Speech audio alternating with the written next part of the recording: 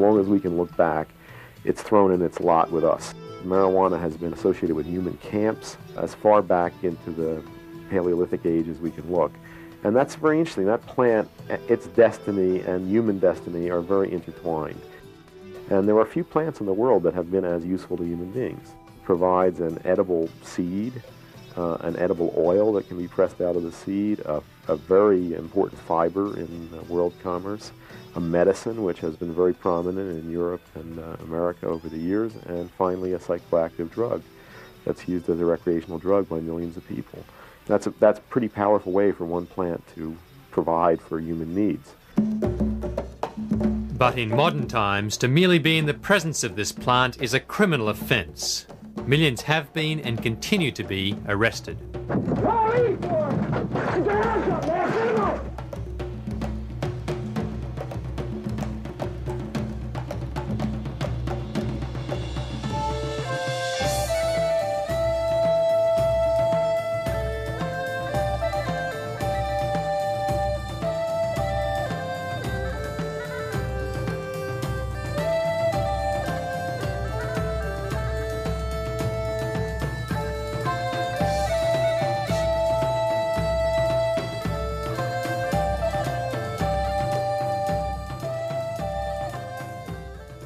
The longest and strongest fibre in the plant kingdom, Cannabis sativa, commonly called hemp, has been essential to world commerce for thousands of years. Before the mid-1800s, most ships were rigged with hemp rope and hemp sails. A 44-gun warship, like America's old Ironsides, took over 60 tons of hemp rigging, including an anchor cable over 2 feet in circumference. Also, the oakum that sealed the ship's boards and the sailors' clothing were made of hemp, as were the uniforms of soldiers and flags. The wagons of pioneer days were covered in hemp canvas. In fact, the word canvas comes from the word cannabis, which is found in ancient Sumerian and Babylonian languages 6,000 years ago. America's founding fathers, including George Washington, were keen growers of hemp, and Thomas Jefferson was probably the first hemp activist. Realising hemp's value to the prosperity and defence of the nation, he encouraged farmers to grow hemp instead of tobacco. Today's activists rally in the thousands at annual hemp harvest festivals throughout the Western world.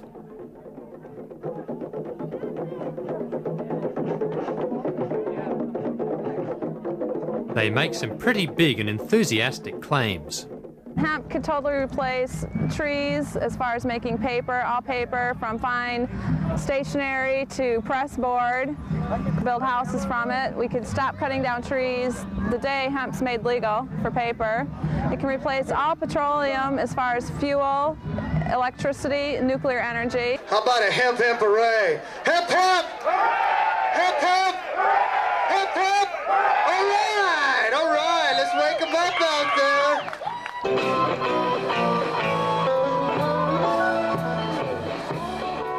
Of course, it's possible that some of these activists might have an ulterior motive, but nevertheless their claims warrant further investigation.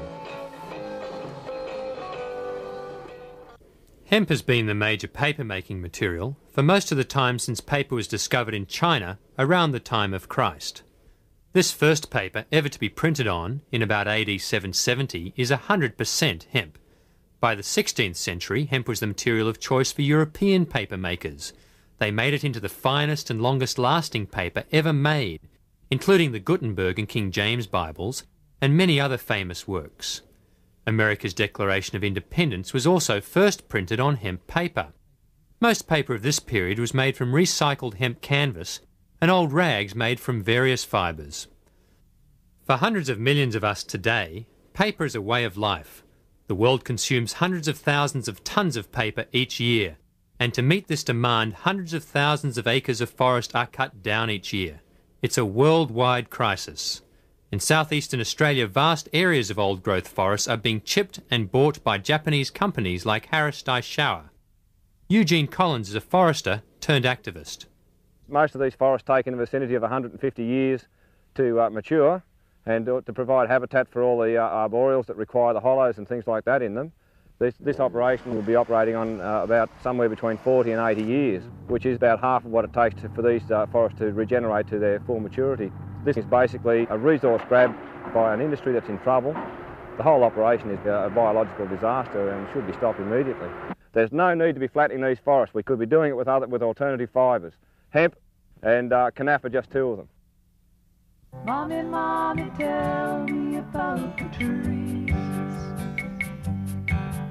And tell me again about those fish that swam the seas. And why aren't they here for you and me? Why can't we live in harmony? They cut the trees down to the ground. They took the fish till there weren't any around. They said it was for you and me. But I say it was for a growing greed.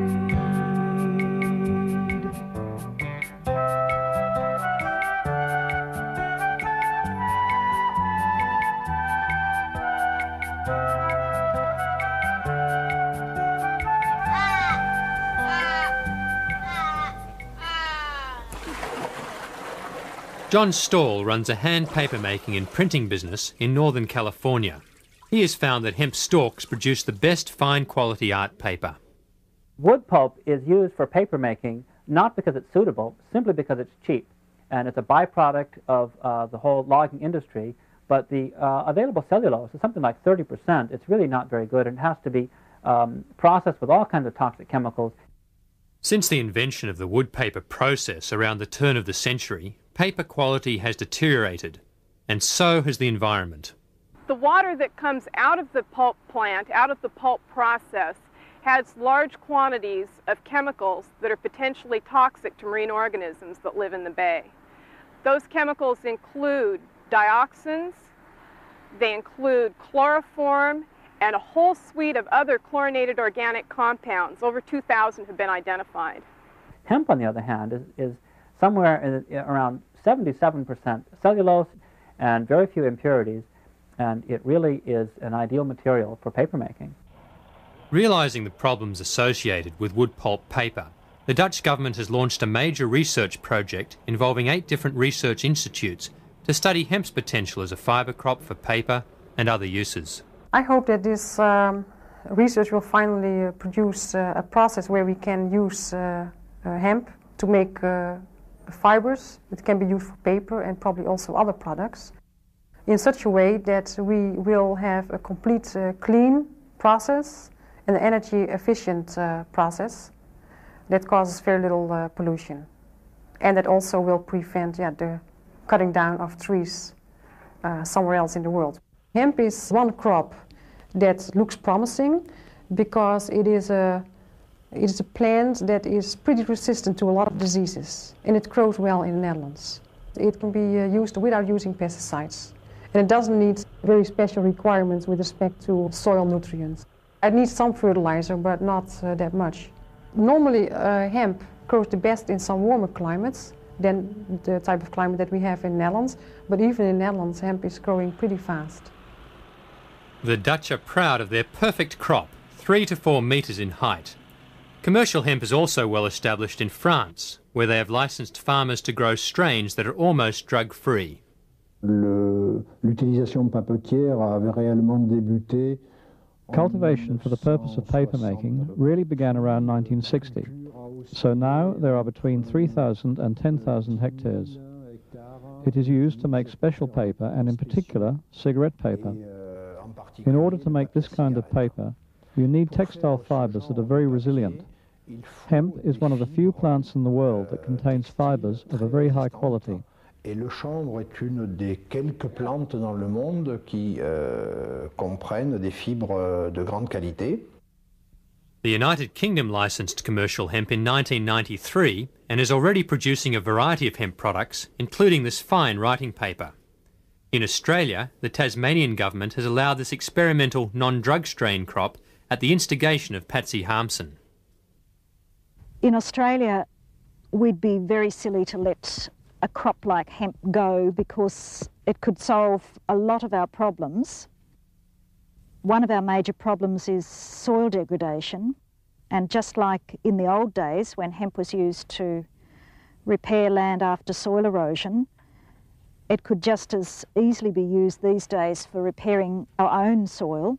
It's a natural weed suppressant because of the way it grows. It grows on these tall, skinny stalks for good fibre, just with a thick canopy of leaves up above, and that just prevents anything underneath from being able to grow. The other beautiful thing about hemp is its long taproot, and the taproot binds the soil together. The nutrients in the hemp plant are concentrated in both the roots and the leaves and the flower head, and because if you're growing it for fibre, you're only removing the stalk, the roots stay in the ground and the leaves and the flower heads are returned to the soil, which means that you're returning most of your nutrients. You're only removing cellulose and water if you're growing it for paper or textiles. Here in Australia, we're virtually giving away our native forests at a price of, say, $70 to $80 a tonne. Hemp, on the other hand, could be a wonderful replacement and would fetch $400 at least a tonne. Jim Young is one of the few voices in the US paper industry calling for change. He's the executive editor of Pulp and Paper magazine.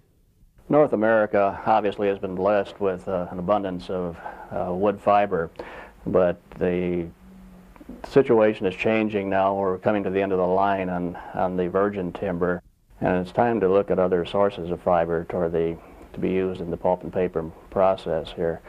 And hemp is certainly one that should be considered for that use in future operations of our pulp and paper mills.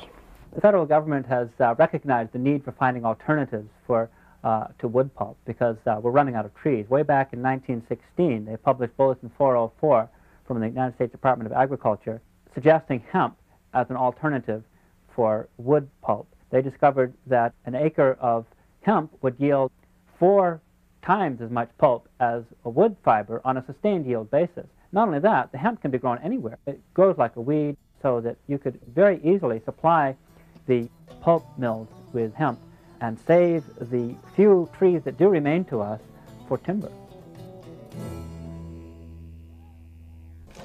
The textile industry is also experiencing a resurgence of interest in hemp. The beauty of the hemp fibre is that it could be many things depending on its method of cultivation and the method of processing. These can range from coarse hessians, industrial fabrics such as carpet backings, to the finest linens. With special steam treatment, the fibre can fibrillate and produce a cloth of a silky consistency, which is indistinguishable from natural silk. It's limited only by your imagination and the technology that's been developed over hundreds of years. The fabrics that we're producing at the moment utilises either pure hemp or a blend of hemp and cotton. The jacket, for instance, that I'm wearing at the moment, 100% 11-ounce hemp linen. It has all the characteristics and appeal of a natural linen. Hey, you children of the land, don't be fooled by the ball on the ways. It will cause sorrow and woe for our people and our land.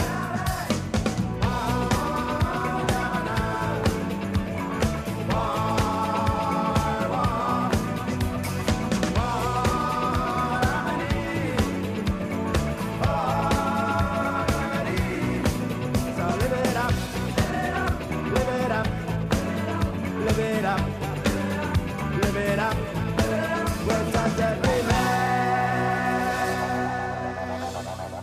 Hemp is undoubtedly the most durable of the natural fibres. The original Levi jeans were made from recycled sailcloth, which was made from hemp fibre, and it proved its worth under the most trying of conditions.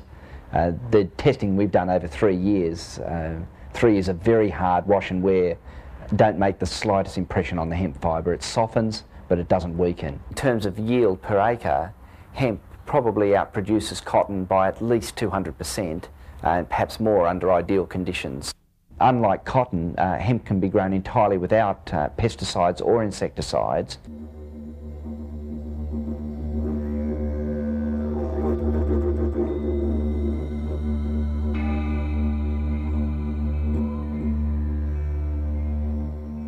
The cotton industry is basically a chemical industry. It's highly dependent on the use of pesticides at all stages of production, right from the drilling of the seed through to the harvesting. That's pollution of air, water and soil, and eventually people. Cotton is the fourth largest export earner, foreign exchange earner in Australia. It's the heaviest user of pesticides of any rural industry. The cotton industry's got to change, and there's got to be alternatives. We've got to have different sorts of crop rotations, use of various sorts of other fibre crops, etc. So we do have this really, really big environmental problem that they don't want to recognise because of the business implications. The technology is different for processing hemp, so obviously it would cost quite a lot to set up your hemp textile technology. But when you consider how easy it is to grow, how inexpensive it is to grow, because you don't have to pour money into chemicals, and you don't have to do a whole lot of repair work on humans that are getting sick from being in amongst the pesticides. When you consider all of those hidden costs, or pretty glaring costs actually, it's certainly going to be a far more beneficial crop, probably even in the short term.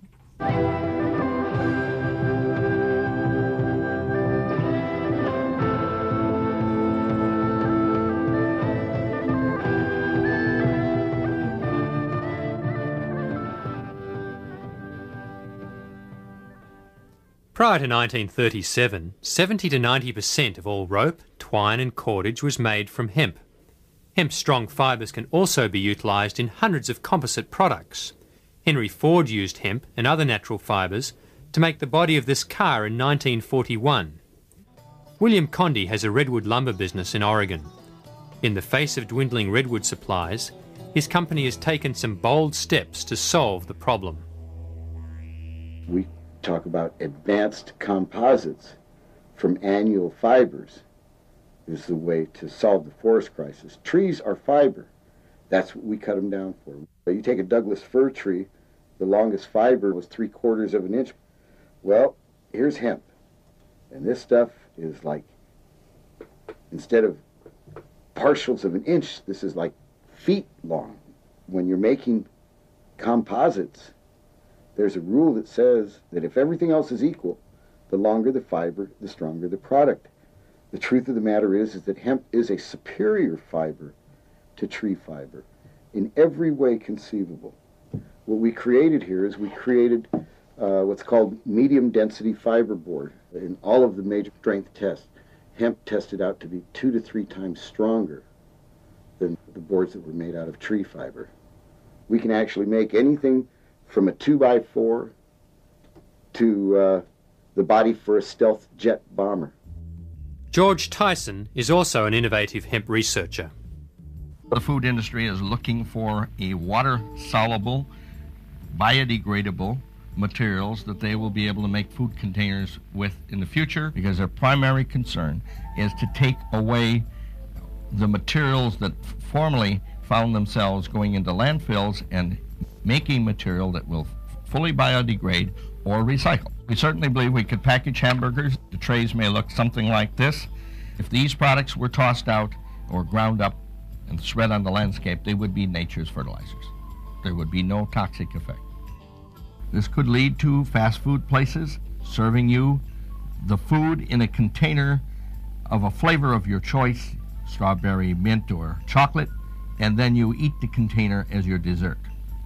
We envision hemp as being a complete new wave of the Industrial Revolution, that there'll be a complete new industry that will come out of this. Actually, there'll be thousands of products that can be derived from this fiber and from the oils of the seed. Hemp seeds contain up to 40% high-quality oil, a combustible oil that has traditionally been used in lanterns. A simple process now allows it to be converted into a relatively clean substitute for diesel fuel. In past centuries, hemp seed oil was also a major base for durable, non-toxic paints. Many great paintings are hemp oil on hemp canvas. In the Ukraine today, hemp seed oil is still a major ingredient in the commercial paint industry. It is a nutritious base for cosmetics and is also a highly nutritious edible oil. Hemp seed oil is unique in having such a high proportion of the omega-3 unsaturated fatty acids. with a very strong cardioprotective effect. Hemp seed has been used for millennium as a staple food by many people around the world. It has a near complete balance of essential amino acids, second only to soybean. Well aware of this, Alan Brady is one of the few modern hemp seed chefs. Once it's in this form, it's all roasted and ground up, you can get creative and you can make a million things. You know, it's like I make halva. If you want to make something where any kind of bread recipe, pancakes, anything, just leave out half your amount of flour and replace it with this stuff right here. Get totally creative, make delicious things, and have fun with it. After dehulling the seed, Alan produces his premium delicacy, rich and creamy hemp ice cream. Hemp is probably the world's most economical, ecological and easy way to grow protein. And there is no need to worry, hemp seeds are totally drug-free. If you know a way to save the planet, don't whisper about it, shout about it.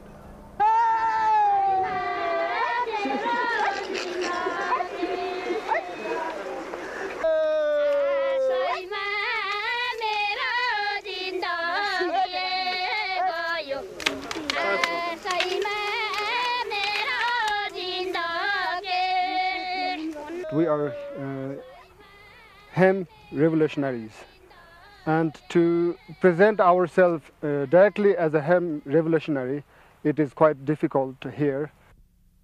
Hemp's prohibition in Nepal led to a massive police eradication campaign in the early 90s. But now, only 2 years later, the Valley of Tarakola is unified to defend its traditional hemp industries, primarily rope and seeds.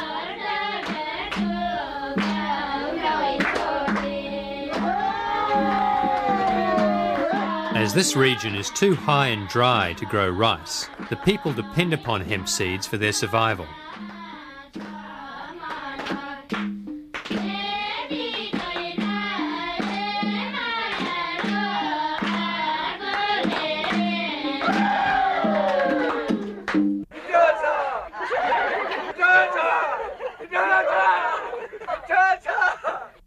Since 1992, the Human Union movement is developing a commercial hemp paper, textile and oil industry, a chemical-free industry providing much-needed employment and income.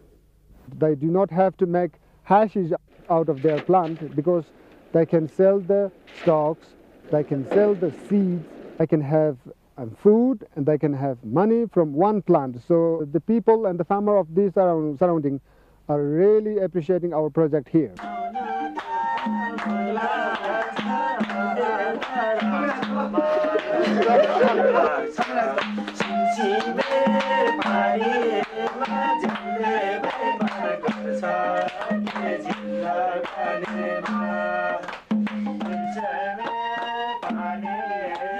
This valley has an abundance of hemp and enthusiastic labour. Tarakola's budding hemp industry is potentially a model for sustainable economic prosperity throughout the developing world.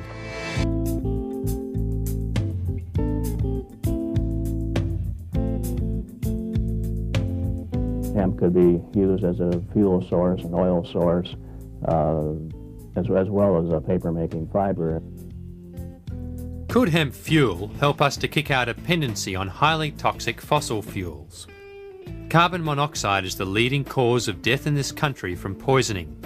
It accounts for more fatalities each year than all drug overdoses combined. Over history, it would be hard to predict how many people have died from gasoline that didn't know what killed them. It is a poison-spreading material because it is distilled with benzene, hexene, and xylene, and toluene. These chemicals are all known carcinogenic materials. Could this be the solution? That which fuels a romantic dinner is also a good fuel. Normal drinking alcohol, also known as ethanol, is the cleanest of all liquid fuels. George Tyson is developing techniques to produce ethanol from fast-growing, high cellulose plants like hemp. We jokingly say this is the fuel that if you were burning it in your car, the reason a dog would chase your car was because he liked the smell of the exhaust pipe. As you can see, there is no smoke emitting from this in this room. Try this with a tablespoon or two of gasoline, and you will have the comparative test. Also, when your engine is through burning on gasoline, take it apart and see how much dirty carbon you find in the engine. We found that running a car 3,500 miles, we couldn't even get a white glove dirty when we took our finger inside of the exhaust pipe. All plants are storehouses of solar energy, and all plants can be fermented to produce ethanol fuel. Plants also produce the oxygen needed to combust the fuel in a car. The emissions, carbon dioxide and water, are reabsorbed by plants. It is a clean and balanced cycle. When one reviews all of the possible alternative fuels that we may use for transport use, ethanol emerges as about the only one that can achieve significant reductions in carbon dioxide accumulation in the atmosphere. Even the 10% blend, where you only have 10% ethanol in the gasoline, lowers some emissions as much as 25 to 30%. For this reason, blends of 10 or 15% ethanol with gasoline are being used in several states in the US and in Australia as a means of reducing air pollution. Ethanol blends also eliminate the need for lead in fuel. The ethanol is being distilled from sugarcane, grains or residue starch, as is the case with this ethanol plant in Nowra, Australia. Ethanol produced here is also being added to diesel fuel. Buses running on this new 15% ethanol fuel are emitting up to 40% less carbon monoxide, 50% less smoke, and up to 10% less nitrous oxide than straight diesel fuel.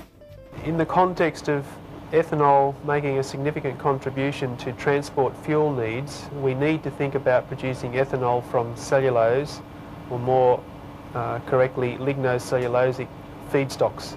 All plants are made from lignin and cellulose. Fast-growing plants that are low in lignin and high in cellulose are most suitable for producing ethanol. Things like switchgrass, canaf, hemp has tremendous potential, both because it has many products to be produced from it, and also because of the tonnage it can be produced per acre. Ethanol from lignocellulose crops is being developed by Tyson Xylem Corporation and the Solar Energy Research Institute in the US, and Pace Research and the University of New South Wales in Australia. Research is showing that ethanol could be produced economically on a small farm or community level. It could also become one of the world's major agro-industries, replacing the petroleum industry entirely. It's estimated that by the year 2000, we will have demonstrated processes and technologies for the production of ethanol from cellulosics that will be able to produce ethanol at a price competitive with crude oil prices. Even the United States could produce all of its transport fuel needs as neat ethanol. Australia, no problem. All of our liquid fuel for transport could be ethanol.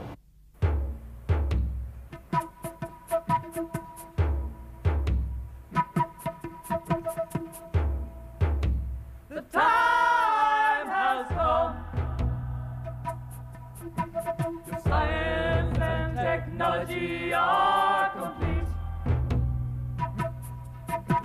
Your art and culture have reached a peak. Now work with my energy. Work with my energy. Work with my energy. These days, the hemp plant is most commonly associated with the drug marijuana found in its flowers and leaves. Historically, however, marijuana has been much more than a recreational drug. The father of Chinese medicine, Emperor Shen Nung, included marijuana in his pharmacopoeia almost 5,000 years ago.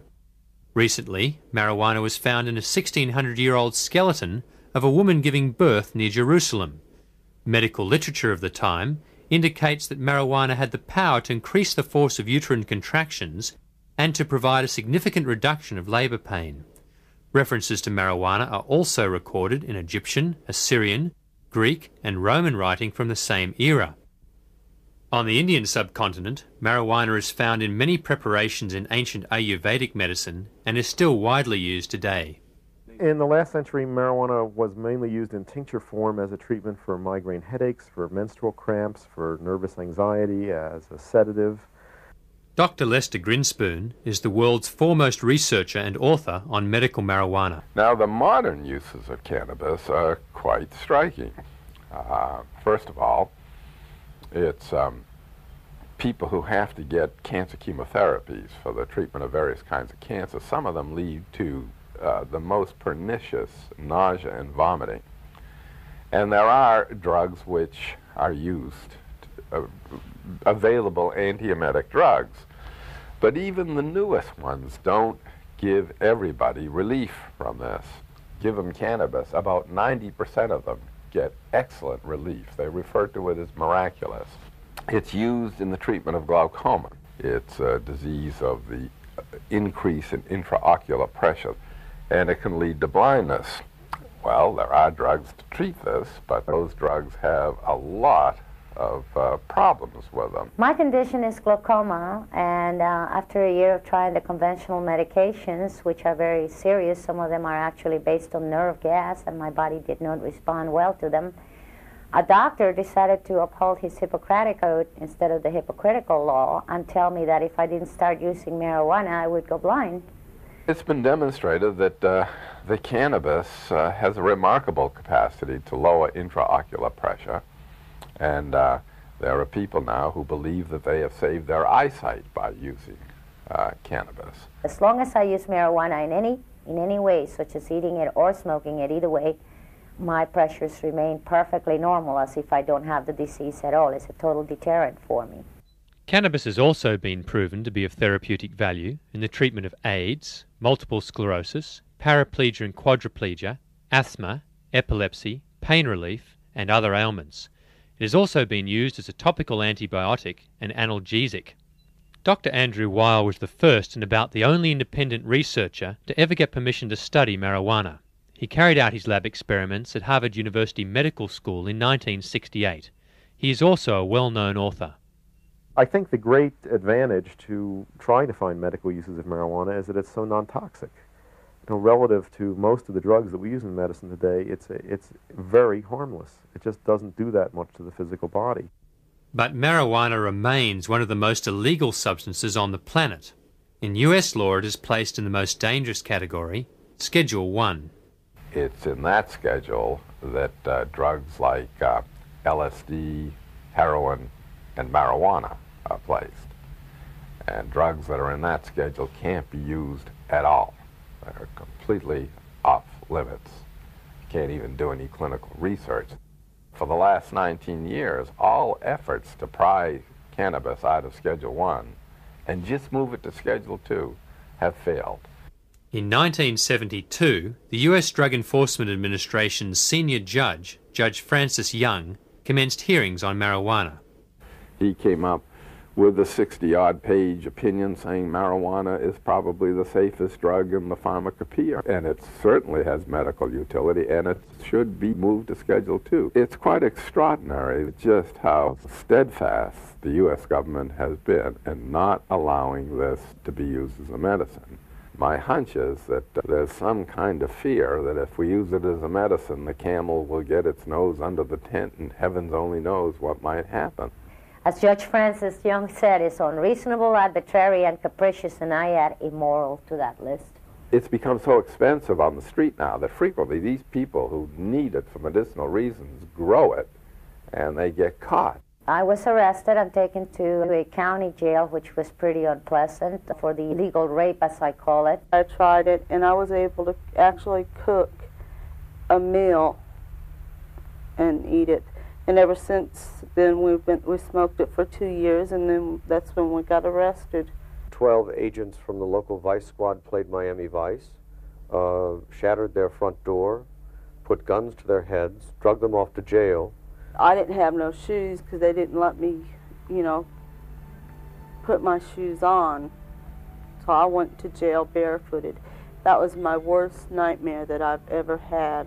It's just awful that these people should have to suffer this way. I mean, the law imposes, here are people who are already suffering from serious diseases and disorders and symptoms, and the law is now imposing another layer of anxiety on these poor people.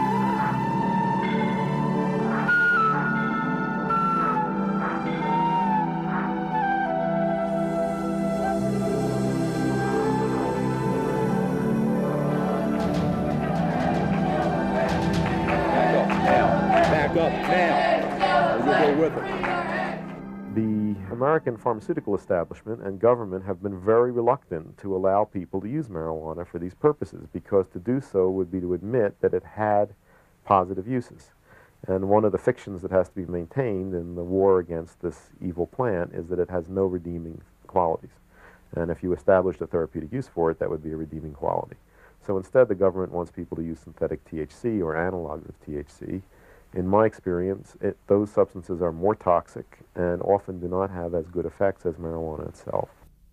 THC, or tetrahydrocannabinol, is the active ingredient in marijuana. Ironically, synthetic THC, marketed as Marinol, is legally available for medical use. Doctors, pharmacists, pharmaceutical companies are very threatened by the idea of people having direct access to substances that really work. And so there is a lot of effort to scare people away from natural medicines by telling them that they're dangerous, that things out of nature are more dangerous for you than the products of pharmaceutical companies. And I think that is not a good thing to tell people. In my experience, natural medicines are much, much safer than synthetic and refined ones. This realization is spreading.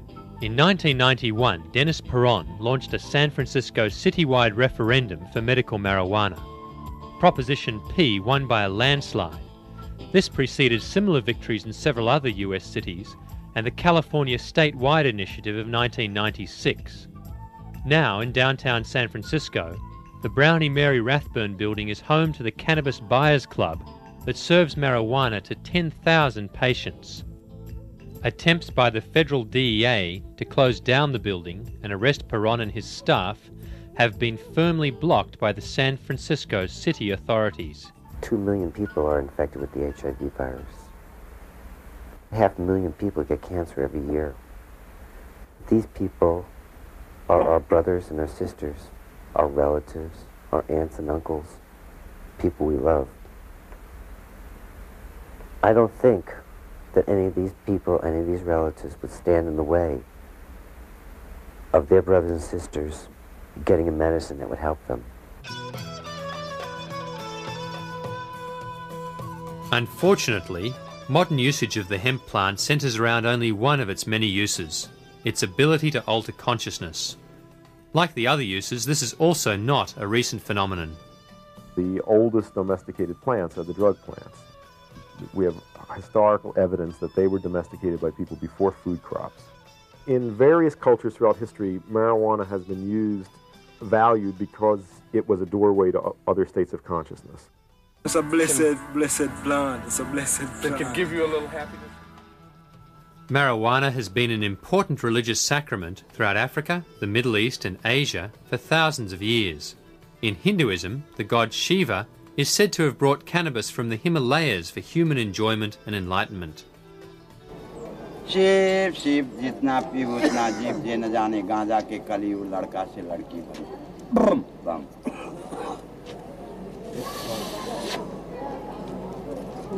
Why then is marijuana use so controversial in Western culture?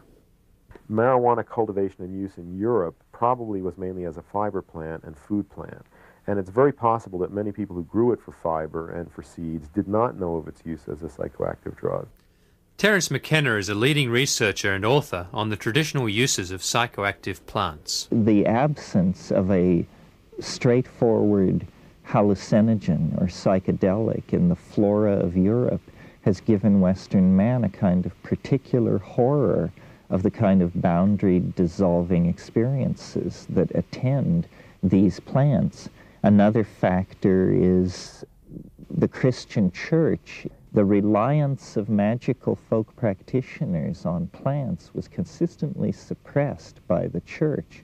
So we have evolved our peculiarly alienated form of science and social polity completely in the absence of any connection back into the magical side of nature that Celtic and earlier peoples were very concerned to cultivate. So this, I think, is the source of our particularly destructive relationship to the earth and our particularly alienated state of social relationships among ourselves. Only 100 years has Western humanity and civilization actually grappled with the dilemmas which these substances pose. So we're at the beginning of making an adjustment which many traditional societies made a comfortable accommodation to millennia ago. Our beginning to make an adjustment has been a rough one. Our nation has zero tolerance for casual drug use. When I was in England, I experimented with marijuana a time or two, and I didn't like it, and didn't inhale, and never tried it again. If you do drugs, you will be caught. And when you're caught, you will be punished. One of the major concerns is drug use among young people. I think marijuana can make kids space out and lose their concentration, and I think the only remedy for that is good drug education, especially aimed at young people, about what are appropriate uses of it and what aren't. And I don't think it's a good idea to be stoned in school, for example.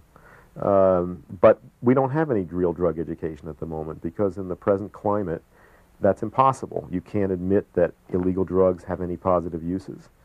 And all of the educational materials that are used in schools are designed to scare people away from that substance by exaggerating its dangers, and that doesn't work. If you tell a 15-year-old that all these terrible things are going to happen to him or her when they smoke marijuana, and they've already tried it and they know that it didn't, why should they listen to you when you tell them that crack cocaine might kill them? I wouldn't have if I was 15 and was misinformed like that.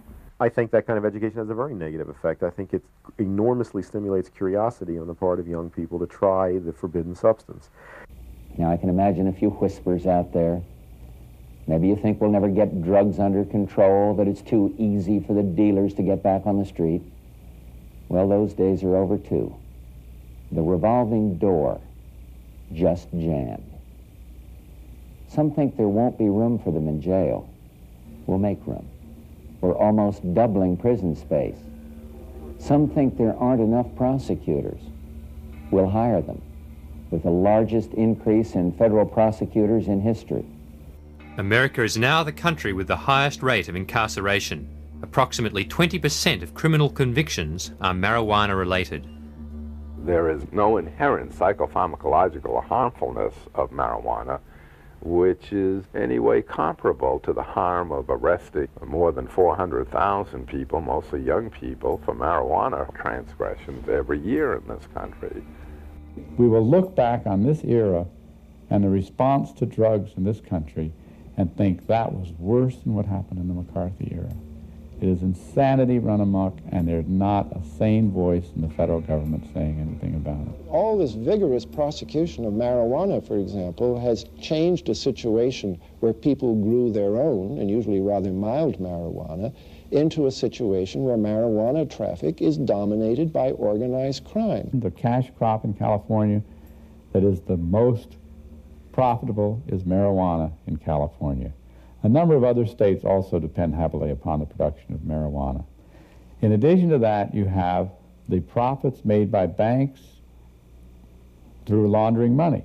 What we are doing in the war on drugs is exactly what the most successful drug kingpins like. We are, in a sense, using government money to keep the small-time opposition out of the business, to keep the prices up, and to keep the supply coming from only the most protected sources.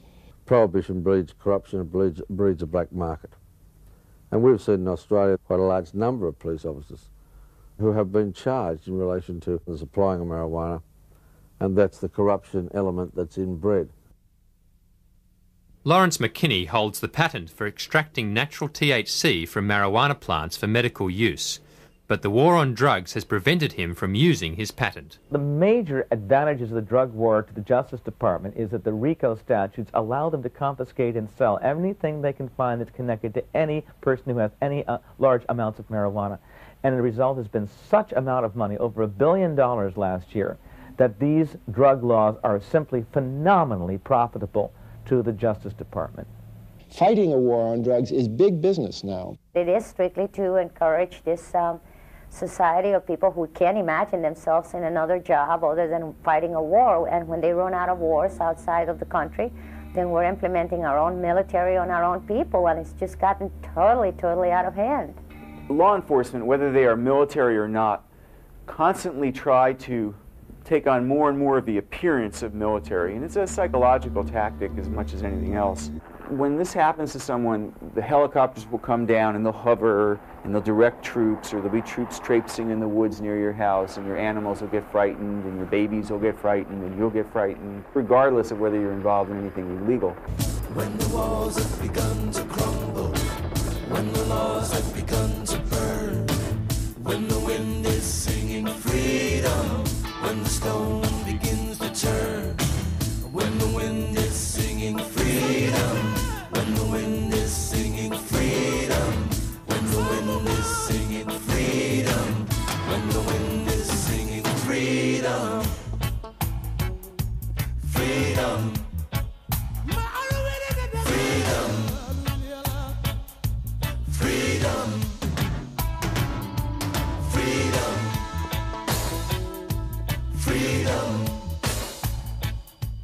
freedom.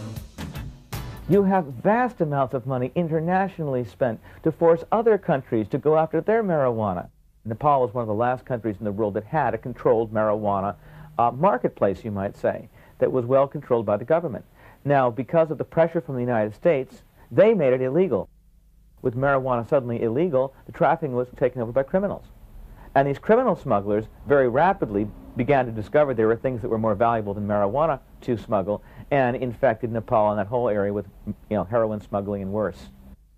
So it shows you an example of how just with a few dollars and a little bit of pressure, the United States can take a regulated, non-harmful situation and turn it into a situation of crimes, victims, money, and extortion and death. The repression of Lebanon's ancient hemp industry occurred recently during the Gulf War at the behest of the US government and Syria's President Assad. Now we are friends with Assad, and the United States is backing his efforts to wipe out marijuana growers in Lebanon with tanks. That's what we do with our marijuana policies worldwide. The United States drug policy in toto affects every country. Eddie Engelsman is head of drug policy for the Dutch government. We think that cannabis use is hazardous. We have a very, I must say, comprehensive anti-smoking policy. But does this harm or this risk of getting any harm justify such draconic measures? We think no. At least our policy shouldn't do more harm than such a drug would do. Every major government study ever publicly funded that studied hemp has come to the conclusion that criminalizing it is a bad methodology. Richard Nixon wanted to really drive the stake through the heart of marijuana, so he appointed a 21-member committee. The Schaefer Commission recommended that marijuana be decriminalized. Nixon just denied the results, rolled right over them. The recent US study, commissioned by conservative California Governor Duke Majan, recommended that adults be allowed to grow marijuana plants for personal use. The embarrassed governor refused to endorse it. It's a similar story in Australia. since 1970 there have been up to 12 inquiries or royal commissions or parliamentary inquiries into the drug marijuana, and all of those inquiries have recommended decriminalisation, and yet no government has been prepared to stand up and say, well, the inquiries have recommended decriminalisation, we will act on the recommendations of the inquiries. All the surveys show that over 50% of the community accept the use of marijuana, and if that is so, then what you're doing is getting a law that is enforcing something that the community doesn't necessarily want enforced. In Holland, the drug problem, the issue, is considered an issue of health and welfare. So it's not for the police and the courts. One objective of our cannabis policy, if I may say so, not to prosecute people. It is illegal, but to a certain extent tolerated, which has nothing to do with a laissez-faire approach, but we didn't want to push people underground. The sale of marijuana is tolerated in many Dutch coffee shops. Nowadays, cannabis users have nothing to do with users using harder drugs. We have integrated education on cannabis in our general health education system in schools. In America, cannabis use is many times higher than it is in Holland, in spite of all the measures and all their wars and all their warning and just say no campaigns. So what is the attraction to marijuana?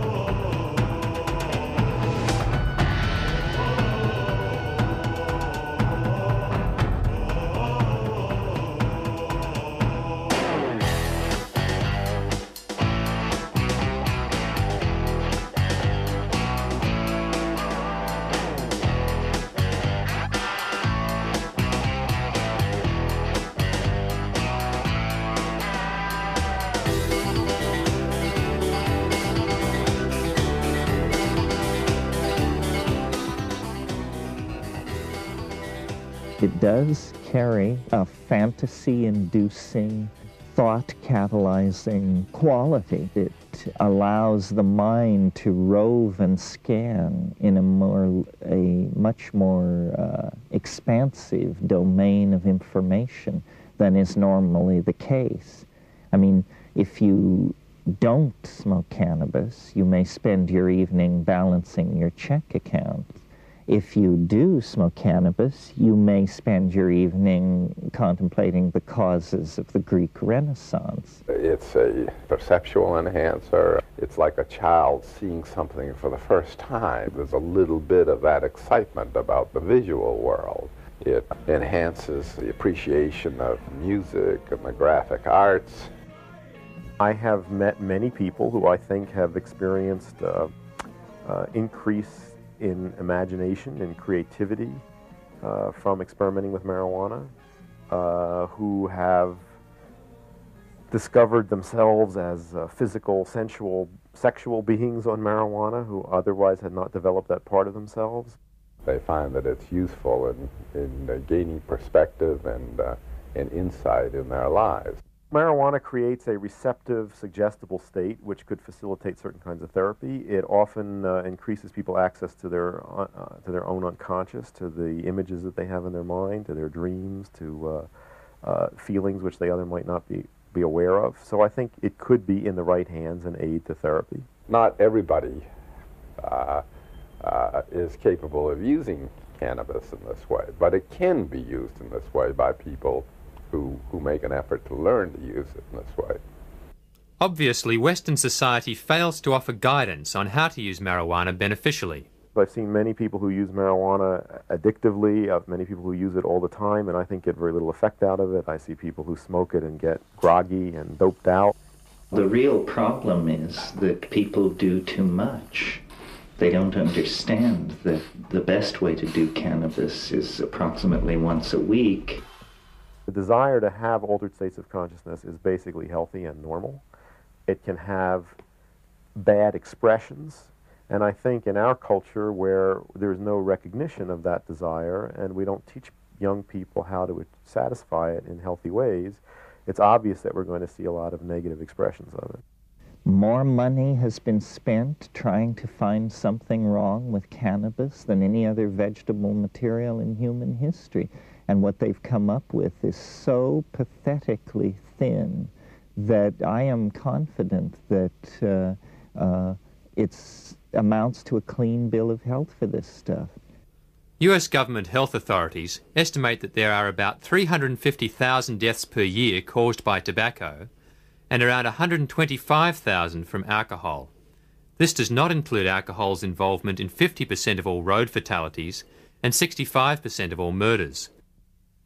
There are 14 to 27,000 deaths from legal medicines, and over 1,000 of these have been recorded as overdoses of aspirin. There are around 5,000 deaths from illegal drugs, while ailments related to caffeine kill up to 10,000 people per year. But there have been no deaths attributed to marijuana. Cannabis is not a health problem. The problem is that it promotes social values and attitudes which are unwelcome in capitalist market-based society. It's just that simple. A drug like coffee with a horrendous health profile compared to cannabis is completely welcomed into the marketplace and the home and the lifestyle of modern people. This is simply that we value certain states of mind and we fear and suspect others. And this is based entirely on value systems that are inculcated from above. Clearly, the discussion as to how society should deal with marijuana is likely to continue for some time. But is marijuana the reason hemp is no longer the major industry it once was?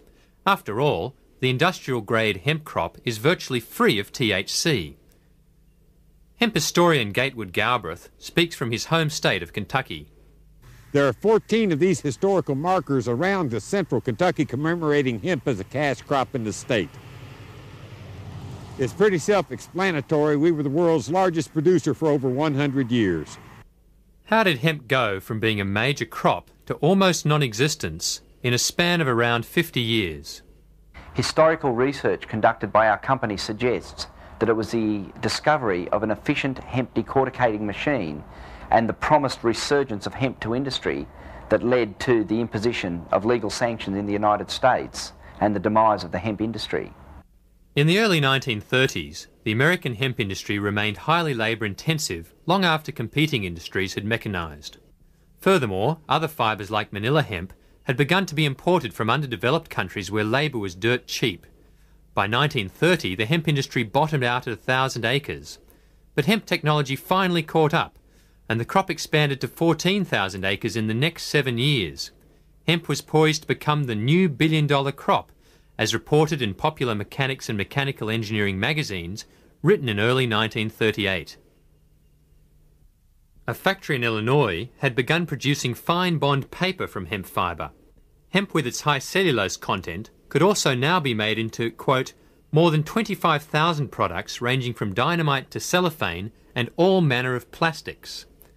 But in the mid-30s, DuPont Chemicals patented processes to make nylon and plastics from oil and coal.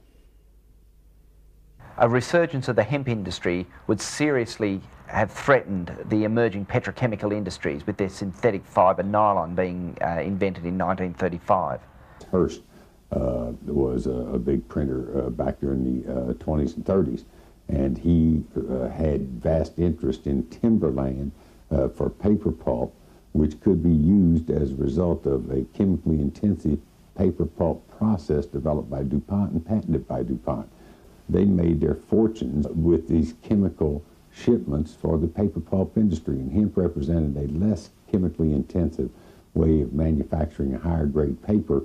Consequently, DuPont saw it as an economic competitor. William Randolph Hearst, the owner of the largest newspaper chain in the United States between the world wars, started publishing newspaper articles linking cannabis with violent crime. They renamed the plant marijuana to dissociate it from the hemp medicines, the hemp rope and fabric that Americans had been using profitably for generations. Many stories in his papers told of blacks or Mexicans using marijuana and being disrespectful or violent to whites, or trying to push their drug to innocent whites. The campaign succeeded in getting racist white organisations to support cannabis prohibition. Hearst and Harry Anslinger, the then director of the Bureau of Narcotics, managed to get marijuana made illegal in 1937, thus destroying the hemp industries. This timing is interesting. The alcohol prohibition had just ended, and the people who had enforced it needed new jobs. This may well be why Anslinger pushed so hard to get cannabis banned. In Anslinger's words, if the hideous monster Frankenstein came face to face with the monster marijuana, he would drop dead of fright. Reefer Madness was one of the many movies made to whip up an anti-marijuana frenzy.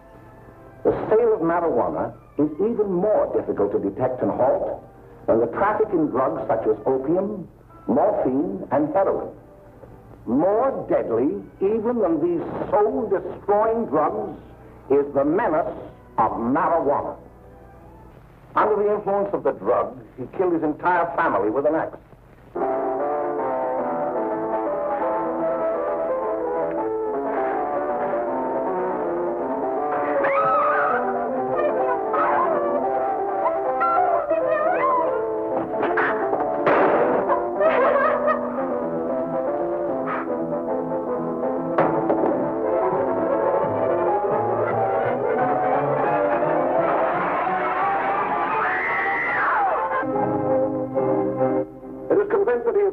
Incurably insane, a condition caused by the drug marijuana to which he was addicted.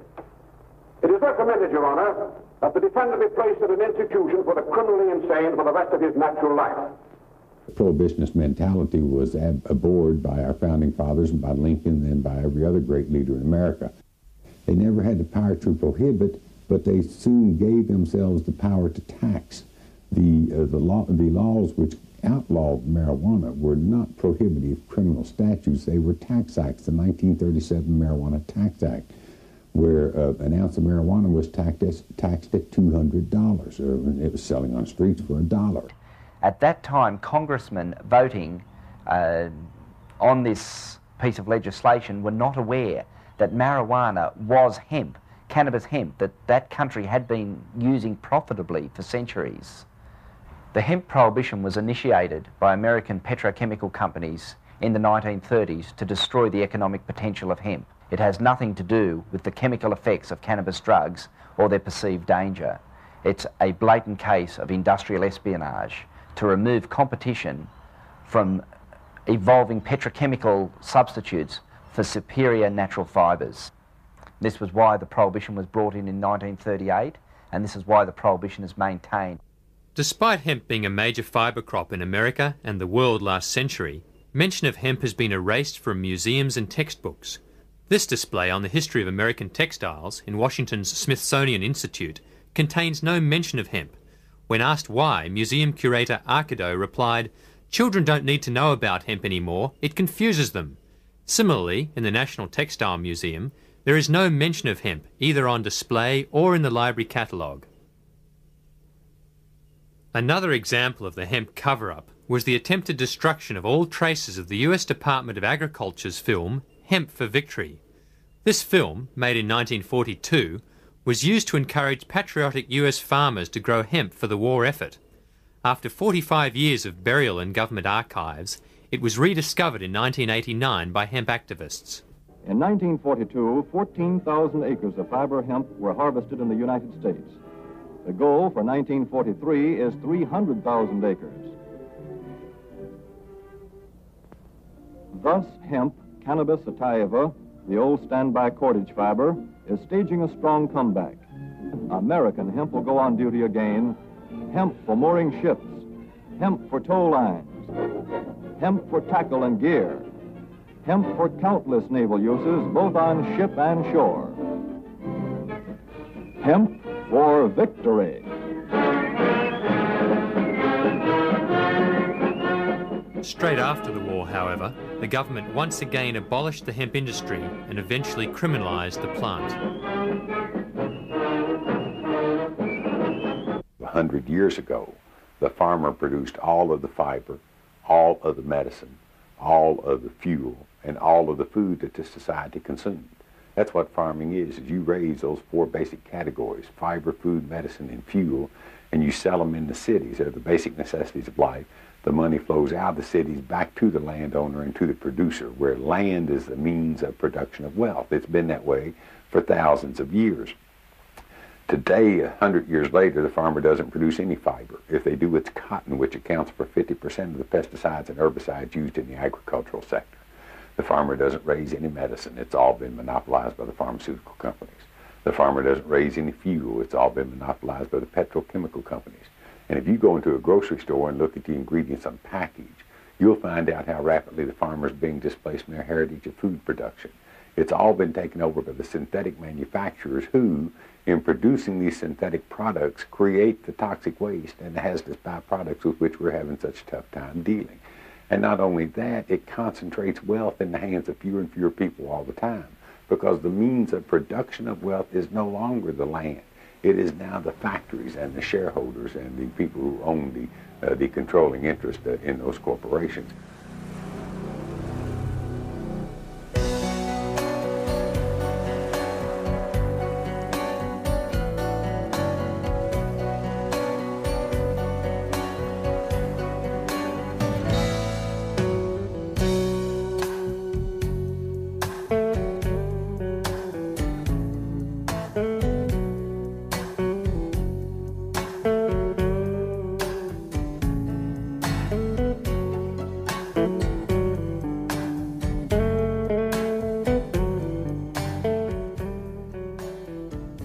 Does government have the right to tell man or woman that they cannot plant a seed in God's green earth and consume the green natural plant that comes up out of it? That seems such an inalienable right.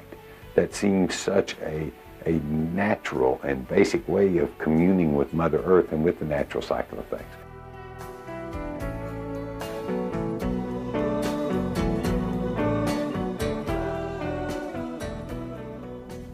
It really is only a matter of time before hemp returns to Australian industry and commerce. A lot of preliminary work has been done. We have literally thousands of hectares ready to be turned over to hemp cultivation.